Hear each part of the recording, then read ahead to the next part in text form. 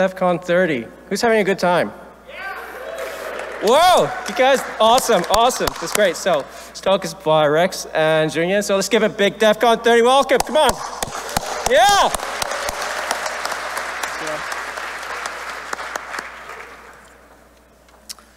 Okay, thank you everyone for coming to our talk about bypassing system call tracing. My name is Rex Guo, and this is my co-speaker, Junyuan Zeng.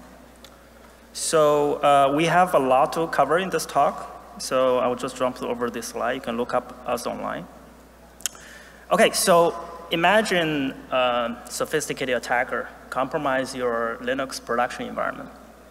He launches a log4shell exploit and then fire reverse shell back to his machine. Then he discovered that the machine is running a vulnerable version of sudo, so he elevated privilege on the box.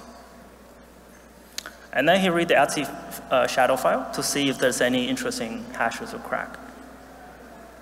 He also discovered that he can do SSH hijacking to move into the second machine by reading into the process environment variable. So he moved to the second machine. And as he is celebrating, he discovered that his access was gone. So he fired the RC again. There's no luck. Quickly, he discovered his access was completely blocked. Now let's take a look at the other side of the story. While everything is happening, your security engineer receives a sequence of alert from the cutting-edge security monitoring software. And this software is able to monitor the system calls and also process information for the application. So for example, when the attacker executes a reverse shell, there will be a connect system call, and maybe others, depending on the reverse shell technique. When the attacker read the etc shadow file, there will be an open or open at system call.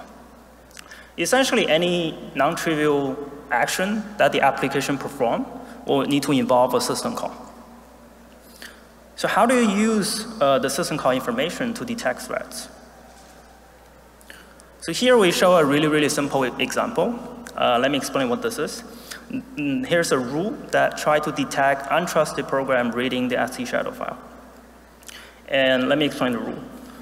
It's saying if the system call is open or open at, and has a read permission, and the file name points to etc shadow file, and the program is now in the allowed list of programs, that will fire an alert. Now you can probably see that you can build much more complex rules and even machine learning models on top of this data set with one system call, even multiple system calls. But they all relies on the fact that the system call monitoring software is able to extract the data correctly. So in this talk, we were going to dive very deep into these system call tracing technologies. And then we'll talk about the vulnerabilities that we discover that allow us to bypass the tracing. And then we'll conclude with mitigations and takeaways. With that, I will hand over to Junyuan. Thank you, Rex. So as Rex mentioned, Syscall tracing is very important to detect any threats. So this diagram can give you an overview of Syscall tracing. Basically, the Syscall tracing including two parts. One is the hooks for Syscall interception and also the tracing programs. So when the application issues system call into the kernel, the Syscall code path is executed. If there are any hooks placed inside the code path, the attached tracing program will be triggered to collect system call data and send those information to the tracing monitor agent to detect threats. So the tracing program can be implemented in the kernel space, as shown on the left diagram, or implemented as a user space program as part of the monitor agent, which is shown on the right side. So the program used to collect Syscall data, like Syscall arguments, is called tracing program. This program can be attached to different hooks, like tracepoint, kprobe, ptrace. So we can directly leverage the Linux native mechanisms as tracing program, or implement your own tracing programs as kernel module, eBPF pros, or user space programs. So the first kind of hooks for Syscall interception is called tracepoint. Basically, it's the kernel static hook. For Syscall interception, the Linux kernel provides sysenter and sysexit tracepoint. So if we attach the tracing program to the tracepoint, the function call of traceSysenter and traceSexit will use the same parameters to trigger the tracing program. The first parameter is called rex, that's saving the Syscall arguments, and the second is called ID, which saves the Syscall number. Tracepoint provides low overhead, but it only provides static system call interception. You can also use the dynamic approach like kprobe to intercept system call. So using kprobe, you can register the tracing program on almost any instructions in the kernel code path. Like basically it's a Syscall code path. So when the instruction gets executed, the tracing program will be called.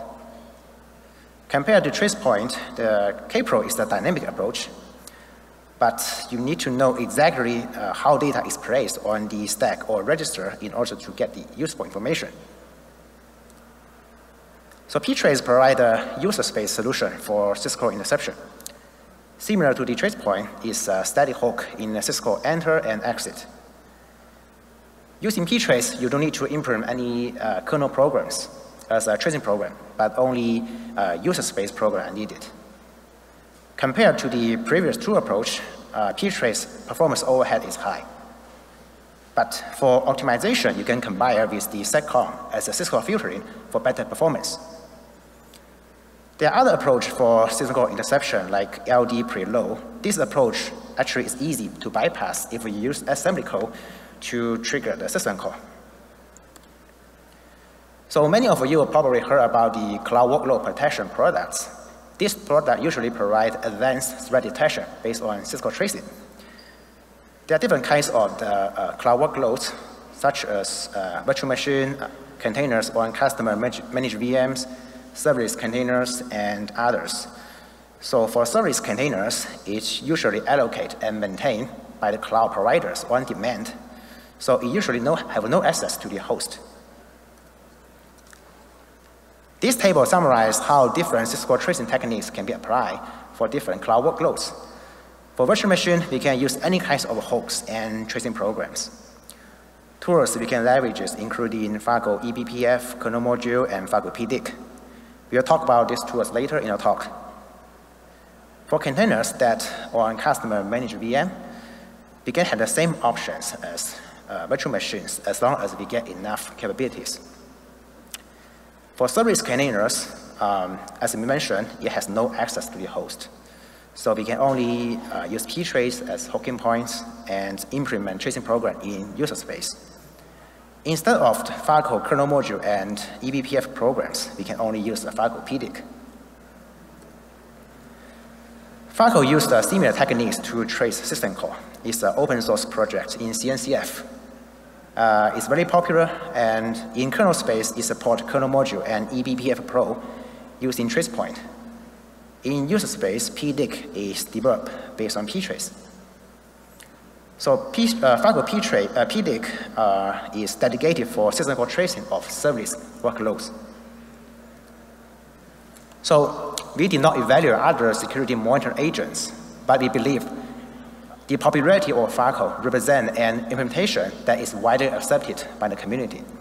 Unfortunately, this kind of implementation for Syscall tracing is vulnerable to a total issue, that is time for check, time for use. Let's take the connect system call, for example. The second argument for connect system call is called user v address. That is a user pointer pointing to the user space buffer called socket address. So during time for check, the tracing program will reference this user space pointer to get the socket address. And during time for use, the kernel will also reference the same user space pointer to also get the socket address. But between time of check and time for use, the user memory pointed by the user v address is vulnerable to be changed by the attacker from the user space. So in this case, the socket address can be different between time of check and time of use, causing a total issue.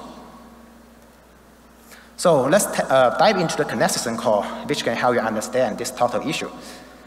So when the application issues a connect system call into the kernel, the system call handler will check if any tracing programs attached to the static hook at system call enter, like ptrace, seccomp, sys and the tracepoint. If this is true, the tracing program will be called. And after that, the handler will look up the Syscall table and jump to connect system call to create a connection on the socket. Before returning to the user space, the handler will again check if any tracing program attached to the static hook at Syscall exit, like ptrace, sysexit tracepoint. Similarly, if this is true, the tracing program will be called. So as we mentioned earlier, the second argument for connect system call is a user pointer pointing to the user space or socket address in the user space. This pointer is propagated into the connect system call path and assigned to different kernel variables, which is highlighted in red. The kernel calls move address to kernel function to make a copy of socket address from user space to the kernel buffer, called address, that is highlighted in green. After that, the kernel will call the internal function, secconnectFile function, to create a connection on the socket based on the kernel buffer address. And this is the time of use by the Linux kernel for connect system call arguments. So before the memory copy function, the kernel buffer is not created. So the user pointer is the only place we can dereference and also get the socket address from the user space. In this case, during time of check, if we attach the tracing program to the static hook at system call enter, or to any places before the memory copy function using dynamic approach like kprobe, the tracing programs have no other options but need to dereference the user pointer to get the socket address. After the memory copy function, the kernel buffer is created with copies of the socket address from user space. However, in this case, this total issue may still exist. So think about if we attach the tracing program to the static hook at system call exit, like sysexit tracepoint or ptrace. The tracing program may still will dereference the user pointer to get the socket address. Fargate pdict uses ptrace for Syscall enter and exit, but it only uses the seccomp Syscall filtering at system call enter, since the seccomp is not available for Syscall exit. For Fargate version older than 0.31.1, the kernel module and eBPF implementation only use the sysexit tracepoint. So hopefully you get some idea about the total issue for Syscall tracing. Next, I will hand over to Rex, talk about the vulnerability. Okay, so the example that we see is on kernel version 5.7 and on connect system call. But really the observation is true across all the kernel versions because we confirm with the kernel developers these talk to windows exist since the day that tracepoint and ptrace are introduced because they were originally designed for performance and debugging purposes. So in order to do secure tracing, what they recommend is, the software need to monitor the kernel memory instead. So report this issue to Falco. Basically, the issue is they use the sysexit tracepoint and they also use the sysexit ptrace. And there's a version older than 0.31.1 is impacted, and if you happen to use the commercial version, you may want to check what version is impacted. So we reported this issue in December, and the issue is mitigated in March. The mitigation that was deployed is for the Linux security module or the eBPF version. They check the sysenter and sysexit system call argument for selective set of system calls. And they also do the same for Falco pdict. In terms of how many system calls are impacted, so we analyzed the open source rules in the Falco repo, and majority of them are impacted with two exceptions. One is the execv system call. The reason for that is in their implementation, when they trace the execv, they actually read the kernel memory instead. The other one is the send to and send message system call. We haven't found a reliable way to really block the system call. We'll talk about what blocking means in the next few slides. But keep in mind that it's very heavy to monitor send to and send message, and this typically limits its usage. Okay, so hopefully everybody understands the vulnerability at this point. It's relatively simple. But let's talk about how to exploit it. Now, in this, to exploit this tracing, we don't want to acquire any additional privilege or capabilities, right? Basically, attackers should be able to evade the detection at any user, any privilege or capabilities. We want to have some level of control on the time to inject the delay, and we'll talk more about what I mean by that later. We also need to inject enough delay such that when we override the memory, the machine has enough time to propagate the overwritten data to the whole machine. The last thing is we want this exploit to be 100% reliable. Because if the attacker being detected once, then its entire operation may be at risk. So this leads us to two exploitation strategies. We'll just quickly brief overview the exploit strategy number one, which is what we did in DEF CON last year. And from there, you will see how we reach exploit strategy number two. So last year, we discovered that you can actually inject a relatively small amount of delay by using cross-core interrupt. And because the amount of delay we inject is relatively small, we have to precisely orchestrate the whole process. What I mean by that is have to inject at the precise time, precisely override it, and also synchronize using some special techniques. One of the primitives that we use in the whole exploit is user for FD system call. Now, although this technique is powerful, it has some limitations. So for example, if you use Docker container and you enable the Docker default seccomp profile, Docker will actually block the system call. The other thing is most cloud workload don't use the system call. So the usage of this system call itself indicates some kind of anomaly. And this is actually the mitigation deployed by Fargate last year. They implemented a detection rule to detect the usage of the system call. Right, so last year we went back, we think, can we actually develop something that doesn't rely on using the system call? So we come up with the scenario. What if you can actually inject a delay that is really, really long? Then you don't have to orchestrate everything in a precise timing. Right? It sounds very simple, but the question is how to do this. And we actually find out there are two ways to do this. One is to use the blocking condition in system call. This can be used to attack sysexit. The other one is to insert additional seccomp rules. This can be used to attack sysenter. So what do we mean by blocking the system call? If you think about the underlying mechanism of system call, it's basically the kernel interacting with resources on behalf of the user space program. Now, a lot of these resources are I/O devices, and the kernel will need to wait for the response from the device before it needs to proceed. Right? So let's look at a concrete example. This is the connect system call. And in this diagram, there are two machines. There's a client, there's a server. Now, let's say the client is monitored by tracing software. The client wants to talk to the server, so it issues a connect system call. When the kernel starts executing, it will notify the underlying networking stack, and then it will send a SYN packet, server return a SYN act, and then client return an act. Then the system call will return.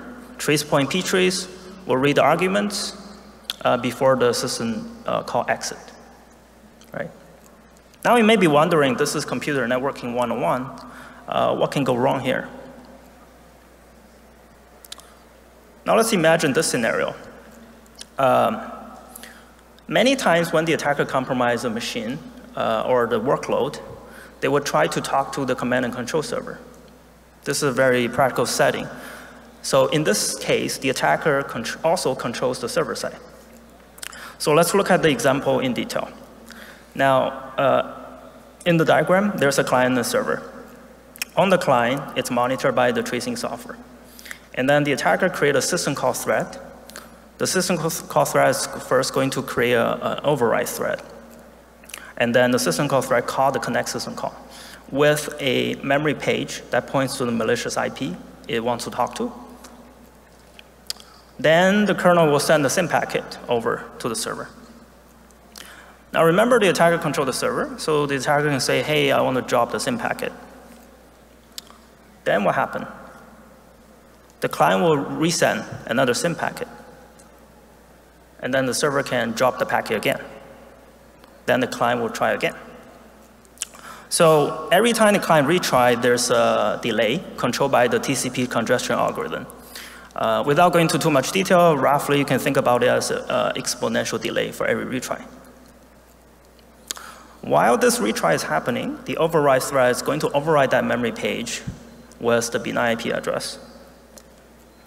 And then we have enough time for that data to propagate to all the memory copies on the system. And then finally, the server say, OK, here's your SYN packet. And then the tracepoint and ptrace will read out the benign IP address. And then the system call will exit. So to show this works, we'll show you two demos. First, we'll show a demo on a VM container level. So in this demo, there will be, first you're looking at the server side. Now notice the server IP address ending with 176. Okay, and then we fire up this XDP program. This XDP program looking for a specific SYN packet on a specific port. And then we also fire up a listening server on the server side. And then on the client side, we run the Falco software. We also run the Wireshark program. Then we run the exploit. It's basically a TCP client that tries to connect to the server. You see the connection successfully established. And then sending some chat message. Now you see the server received the chat message, is sending something back. Right? Everything's working, connection is there. But now if you look at the IP address reported by Falco, it's actually saying 1.1.1.1. But if you look at the Wireshark, it's saying the first two SYN packets are dropped, and the IP address that is communicating is actually the server, the real server IP address. So this indicates a successful bypass.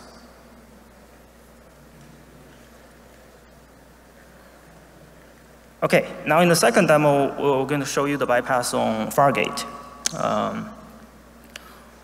So similar here. First, we're showing the server side. The server IP ending with 163. And we're going to run the XDP program that's going to drop the SYN packet.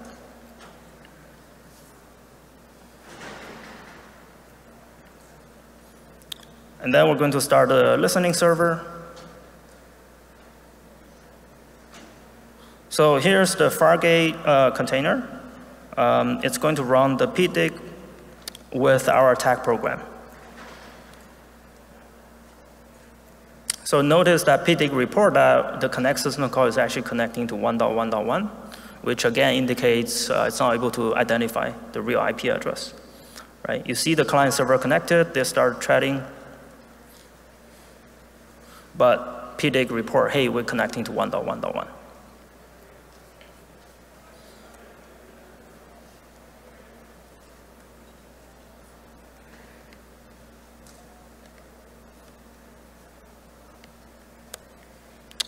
Okay, so at this point, you're probably wondering, this is for connect system call. What about the other system calls? So we find out that the entire class of file system calls are impacted. Also, if other system calls that relies on file system to perform some task, they're also impacted. So one example is the execv and execv-add system call. Because when you execute a binary, first it's going to the disk to fetch the binary. Next, Junyuan will talk about how we bypass the file system calls. So before I talk about how to bypass the OpenX system call tracing, so let me introduce FUSE. So FUSE stands for User Space File System Framework. It usually includes a kernel module, user space library, and also a mount utility. So in cloud scenario, FUSE is used as the remote storage FUSE. So with such FUSE, we can mount the remote objects as local file system and also access the remote file as local file. Since it's a user space file system, so it provides faster involvement or development. and it usually do not panic the kernel. So remote storage fields is widely used. So here is the list of example. From this example, you can see the major cloud provider has their own fields. So this is the general architecture for remote storage fields. If the user space application or container wants to open the remote file, use the fields, basically what it does is the same as opening a local file. It will issue an open add system call into the kernel, and the request will be routed from the VFS layer to the fields kernel driver and then to the user space file system daemon, like GCS fields. The daemon will send a request to the remote storage, like GC storage or AWS S3. Once the response is back, it will send back to the user space application through the original path. So one thing I need to mention here is the delay between the client and remote server is much longer than the Syscall is in the client. So basically, you can leverage the long delay to bypass the open add Syscall tracing. So let's see how it works. So we have the malicious client that is monitored by the tracing program. The Syscall thread is going to open a remote file called malicious file. Basically, it will issue an open add system call into the kernel with the path name pointing to the malicious file in user space. Since the file is stored remotely, so the open add request will be routed from the kernel space to the user space and then reach to the remote server. Before the response is back, the override thread can jump in and override the path name override the memory pointed by path name from malicious file name to benign file name. And again, because the delay is much longer than the Syscall itself, so the CPU have enough time to propagate a change to different copies of memory and registers. So after the response is back and before returning to the user space, the tracing program can use the 6-axis tracepoint to get the arguments from the system call. Unfortunately, this argument has been changed from malicious file name to benign file name. In this case, we can successfully bypass the open add system call tracing. Let me show you how it works in a demo.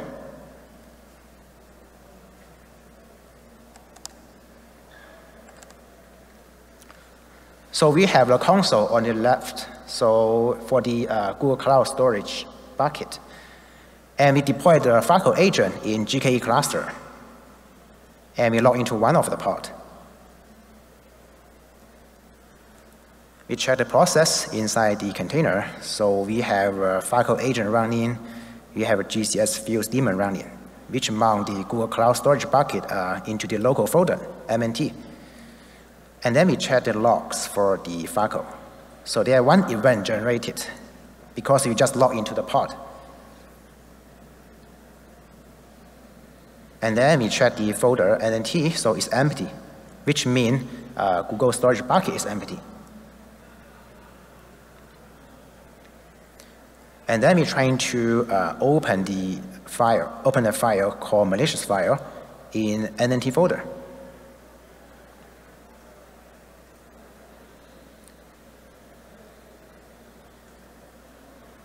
Yeah, then we check the folder. So the malicious file is created in the remote storage in Google Cloud. We check the Fargate logs again. So there one event generated because we're using open add system call to open the malicious file and the NNT folder. We remove the malicious file.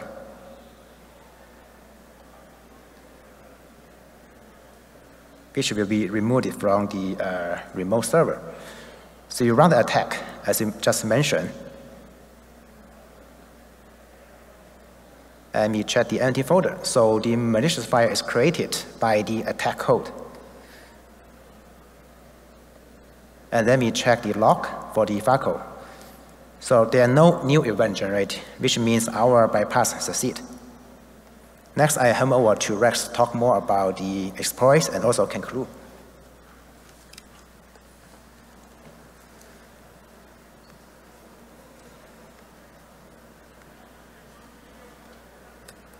Okay, so the previous few example on networking and file system, basically these are examples to demonstrate that how you can trigger the blocking condition in system call. Now, this doesn't exhaust all the blocking condition. There are many other ways that you can trigger blocking condition on different system calls, but we're going to talk about how to use seccomp to bypass syscall tracing as sysenter. So if you recall the slide earlier, when the system call executes, it's first going to hit ptrace, and then going to hit seccomp, and then a bunch of other stuff. Then the real system call is going to use dereference the user space memory, right? Now the question is, can we use seccomp to bypass the ptrace tracing as sysenter? Before I dive into the exploit, just a brief recap about what seccomp is. So seccomp is a kernel mechanism to filter system calls. You can build more than sandbox on top of it, and it allows the developer to filter system calls, and even based on their arguments. Now, if you have complex seccomp rules, this quickly becomes harder to compute and takes more time to compute. Also, one caveat to keep in mind, which will be useful later, is the first inserted seccomp rule will get evaluated the last. So it's evaluated in the reverse order. Okay, so here's how to bypass the ptrace sysenter. The idea is very simple. Now, what you're seeing here is just a single machine. The attacker runs the system call thread. First, it's going to insert a bunch of seccomp rules, and then it creates the override thread. And then it's going to call a system call, right? So in this diagram, we use create, but really this works for any system call. So in the create system call, it passes in the path name that points to malicious file, benign file. And ptrace happily read the benign file argument. Then the seccomp check starts. And then the override thread at the same time is overriding the memory with the malicious file. Because the seccomp take quite a bit of time to compute due to the number of rules that we inserted, then the system has enough time to propagate this benign file to all the memory copies. And then finally, seccomp compute finish, kernel reads the argument, and kernel actually create a malicious file for us. Okay, so there's one interesting caveat related to ptrace is you can use ptrace in plain mode. You can also ptrace in the mode called ptrace plus seccomp redirect. What that means is when the tracer, if the tracer start the application, then the tracer can say any system call that the application calls, please redirect back to the tracer. So tracer is going to insert a seccomp rule first. And that rule says, as long as you hit this seccomp rule, you redirect execution back to the tracer. So if the tracer is able to insert the first seccomp rule, then no matter how many seccomp rule that the application inserts, it's not going to impact the timing window between when the tracer reads the system call argument and when the kernel reads it, right? So in this case, it's not vulnerable to the attack. But if you are attaching to a running application, then you have no control on how many seccomp rule has been inserted before the tracer attach.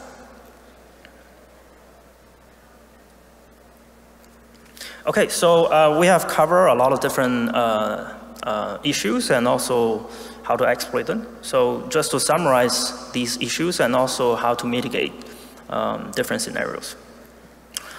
So first thing is ptrace as sysenter. Now, in order to mitigate this, you can use ptrace plus seccomp redirect, but you need to start the application as well. Now, if you need to attach to a running application, you may want to inspect what seccomp filter has already been inserted to see if there's any anomaly. Otherwise, you can also insert a seccomp redirect, but then that means all the previous seccomp rules inserted by the application are ignored, so it won't be useful. The second thing is tracepoint as sysenter. Although the talk to issue exists, but we haven't found out a reliable way to exploit it. The next one is tracepoint as sysexit. Now this is vulnerable to both the attack in this talk and also our research last year. In order to mitigate this, one option is to compare the sysenter and sysexit tracepoint data to see if the argument has been tampered. Of course, this will incur some performance overhead. And the other option is to use kprobe, which I will soon talk about in the last row. So next one is ptrace at sysexit. Now it's vulnerable to the same attack as the previous one.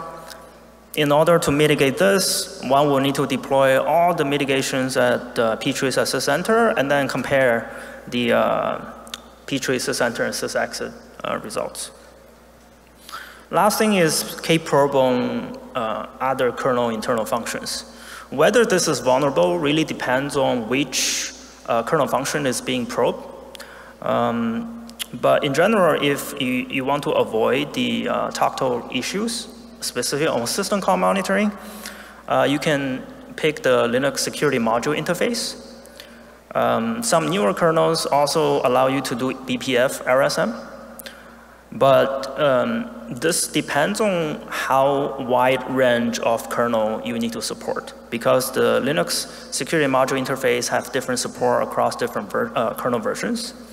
And if the specific kernel interface you happen to inspect is not in RSM, then you quickly get into the complexity of figuring out whether that exists in all the kernel versions you want to support. Okay, so to conclude, first, if we zoom into this research issue, right? The first thing is we showed that the kernel tracing can be bypassed reliably in many different ways. So if you happen to use a tool that does similar things, you may want to check if your tool is vulnerable to this. Because we've only evaluated the open source solution. We didn't evaluate any proprietary software. The second thing to keep in mind is the mitigation is complicated, depends on what form factors that you use and also what kernel versions that the software need to support. So you want to double check that the mitigation was actually implemented in the way that you want it to be, right? And then if I zoom out from this particular issue a little bit, if we think about the bigger picture, if your security team is able to correlate different data sources and have a comprehensive view about your environment, then it suddenly makes the evasion complexity much higher.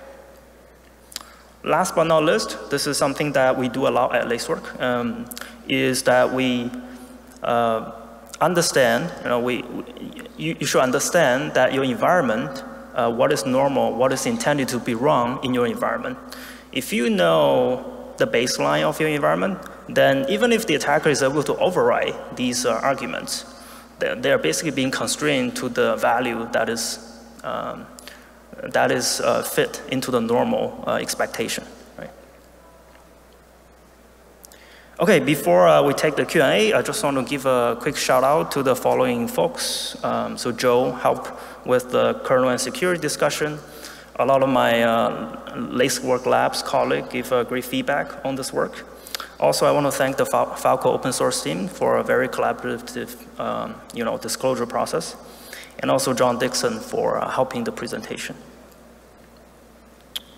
So before finally take the Q&A, if you have any other question about cloud security in your environment, or if you want to advance your career in cloud security, I'm very happy to talk to you guys offline. With that, we're ready for Q&A.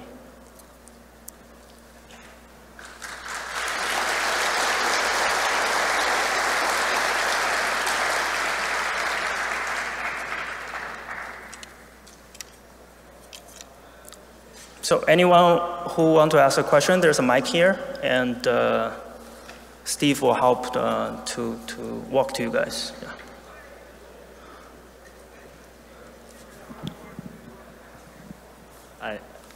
Can you hear me? Okay. Yeah. In some of your screen captures, you had kind of your exploits from last year. They were Phantom v1. These are Phantom v3. What was Phantom v2? Oh yeah, thank you for that. So certainly there's too many attacks that we publish. So Phantom v2 at the time we called it semantic confusion. So it's also for the folks who's not familiar with that. That's also a bypass on the system call tracing.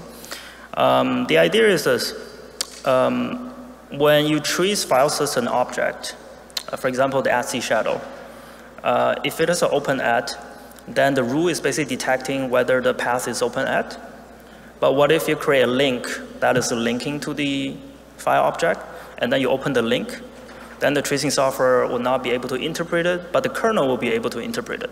So there's a confusion between the tracing software and the kernel. Yeah.